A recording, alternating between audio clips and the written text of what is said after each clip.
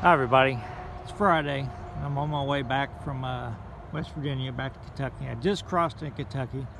This is the Big Sandy subdivision of the C&O, which now CSX now. Basically I'm looking south. It runs down to the south eastern corner of Kentucky and connects with the ex-Clinchfield at Elkhorn City. But the reason why I stopped here, just stretch my legs for a minute, but also I wanted to sort of film the intro for my what I did. So Wednesday when I was in Nitro, I actually did see a train on the Kanawha River Railroad, and so I'll put that on here, and then the train that I saw yesterday in Barboursville, I'll put that on here. So I'll just put two of them together on here. It won't be a super long video. I do want to say in the intro that there's a little gap in the Kanawha River Railroad train because they stopped on the crossing, and the reason why was they had a brake sticking. So at that point I shut the camera off. What I found just from watching other people's videos and things, that railroad employees are generally pretty friendly and they don't mind you filming the trains, but they don't really like it when they're down on the ground doing stuff, trying to problem solve, and you're filming them. So I just shut the camera off and didn't even look at them, had my back to them. Yeah, it might have been interesting to see them up there climbing on the stuff trying to fix that brake, but out of respect to them and their privacy and their jobs and everything, I just turned the camera off. And when it was all over, I did talk to the brakeman for a minute, confirmed that they had a brake sticking, but I wouldn't want someone coming in my office and filming me. And so I just figured they wouldn't really appreciate being filmed. I've seen some videos where some employees got pretty upset and they're trying to do their jobs and somebody with a cell phone is filming them. So hope you enjoyed the video, and I'll probably when I get home I'll probably film the exit for this at home. I want to show you something on the Garden Railroad. I'm in Nitro. It's about 5:30. Just a gray old day. You can sort of see the headlight, the locomotive reflecting off of the cars down there. So when I first got here, he was coupled onto this train. There's a Fred on the other end of it flashing, so I thought he was waiting to go north, but obviously he stopped to either pick up or set off. He uncoupled and ran through this crossover up here. I'm going to hang out here for a little bit, see what he does. There's actually a couple engines down there, one with the lights, and there's one beside it you may not be able to see that also is sitting there, and they were coupled together unless that engine was there separately. So I don't know, it's worthwhile hanging out to see, because you don't see this railroad very often. Okay, I think he's done switching. Crossing gate should come down in just a second. Again, he'll be pulling north up through the crossover and backing onto the train.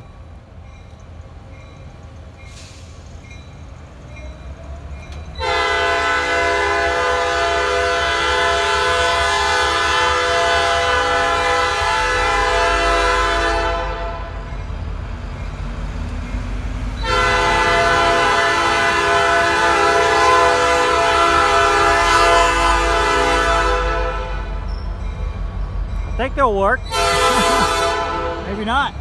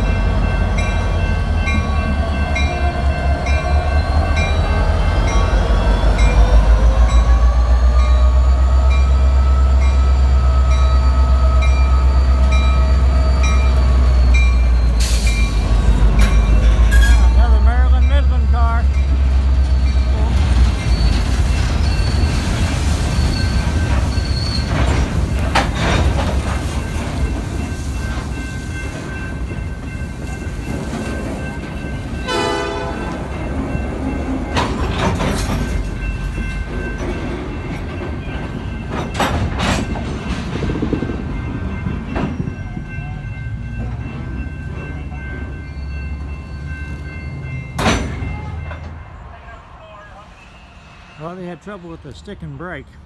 Tied at the crossing for a few minutes, finally got it freed up. Now he's going to back up and tie on to the rest of the train and head north.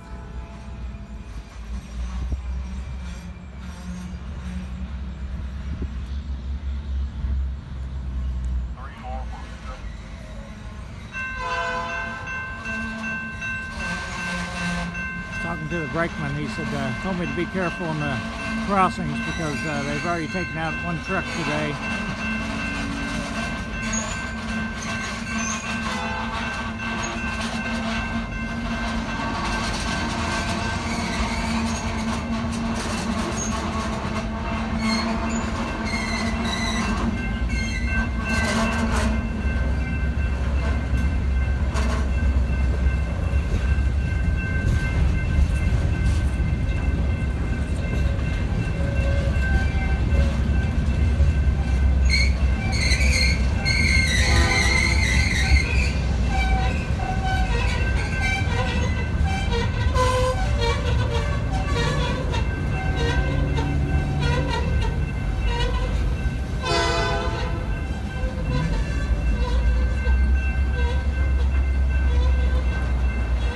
They said they're going north, but I pretty much forfeited my chance to get ahead of them and get a photo when I didn't move my car because I'm on the wrong side of the crossing and I'll never catch them once they get going.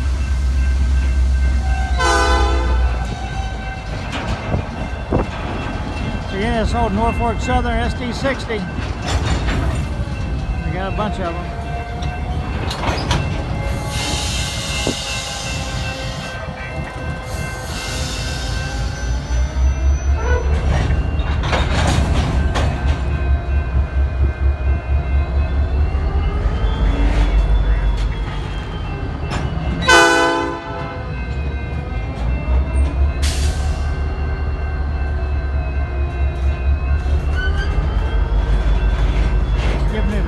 Now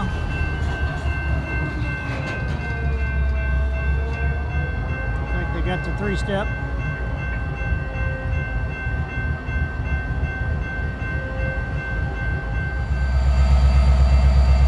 The conductor just had to walk the length of the train. He's back in the engine now. I would say hit the road here in just a second.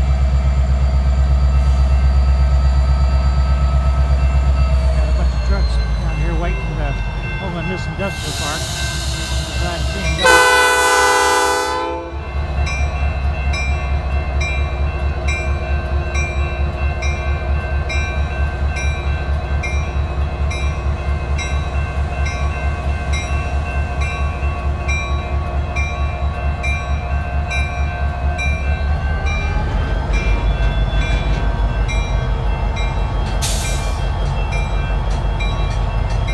There were 2 engines on this when I saw the train first. They dropped the other engine off.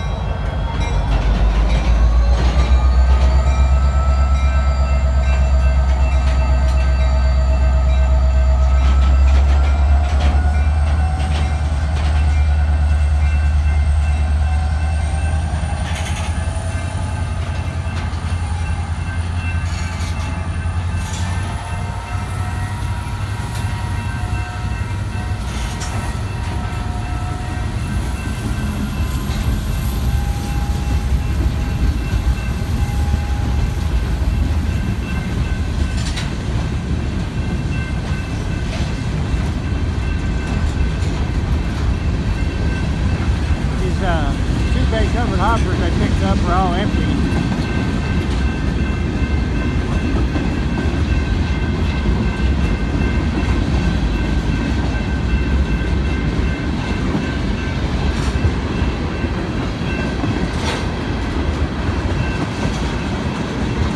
That big tank car is full.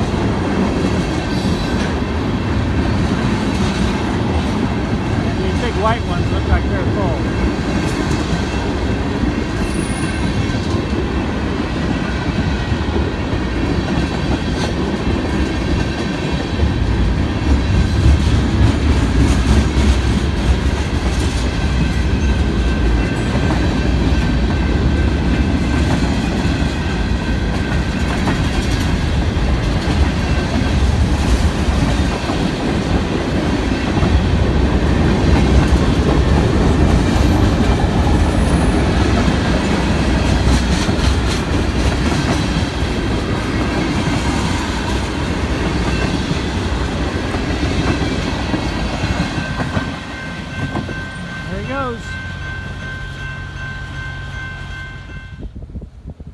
everybody, I'm in Barboursville, West Virginia, and I gave you some bad information earlier. Barboursville is where the line to Logan, West Virginia takes off, big coal branch. Where I was at in St. Albans, there's another coal branch there, and that's where that tunnel was, St. Albans Tunnel, that goes to, I guess, Danville, West Virginia. I don't know which line is busier. But I thought, well, Barboursville is not that far away. I'm at exit 20 off the interstate, and my hotel's at off exit 39, so not that far away. Just east of Huntington.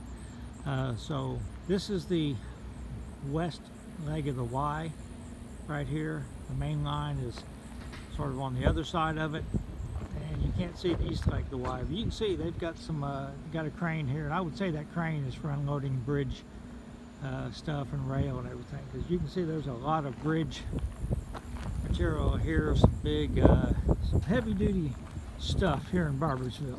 I'm not going to go on railroad property. I'm going to try to stay right here and film, because there are people working here, and probably 24 hours a day. Hopefully we'll see a train here. So someone asked me if I had a scanner. I've got this Baofeng BF F8HP, which is technically a two-way radio, and since I don't have a license, it's technically illegal, I believe, for me to have it. What I did was I super glued the button so I cannot transmit. Whether I could talk my way out of getting it confiscated or getting me a ticket, I don't know, but I figured it wouldn't hurt, and that way I don't accidentally key it also. It's pretty cheap. I did replace it with a better antenna. I don't think it's that great. I'm probably going to get a better scanner, sort of like the one that Ron's Trains and Things talked about. But the big thing, big thing that if you ever watch Distant Signal, is to get an external antenna. I'm going to get a magnetic antenna that I can attach on my vehicle, my pool cars, whatever, when I'm out. And they said that really helps, because if I've got this thing in the car and I'm driving around, I just hear static most of the time. Don't get much range. But I'm going to try it out here and see if I see anything here in Barboursville tonight. So the scanner went off. Got a westbound with 312 axles. That's a good sized train. He was calling the signal for sulfur first. So not only is the scanner helpful, an employee timetable might be helpful too, because I have no idea where sulfur is. If I hadn't heard the horn, I wouldn't know if he's coming up the branch line or on the main line, but he's coming up the main line, getting pretty close.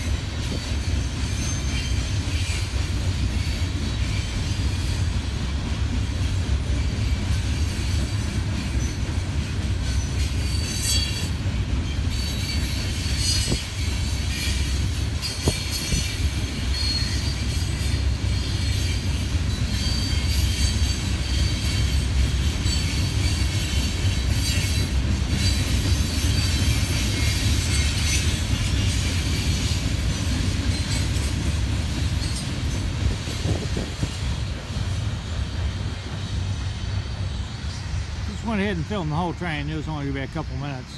Like I said, they had 312 axles on the defect detector. So take away the engines, that's like 75 cars or whatever. So finally got to see a CSX train after being here all week. So this is going to wrap up my West Virginia trip. Share a couple things with you real quick.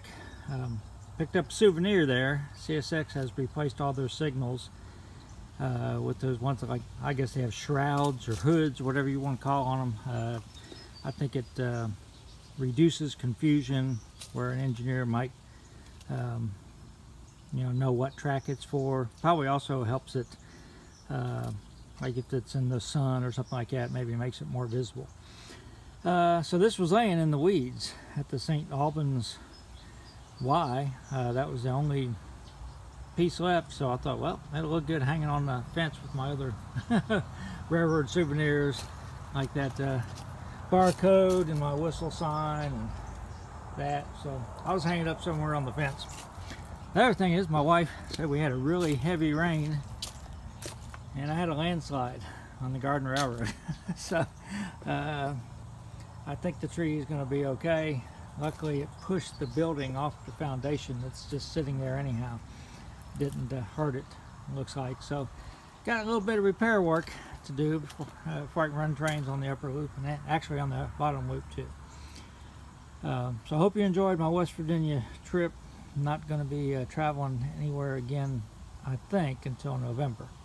But keep you posted on what I'm doing in the train room. Everybody stay safe.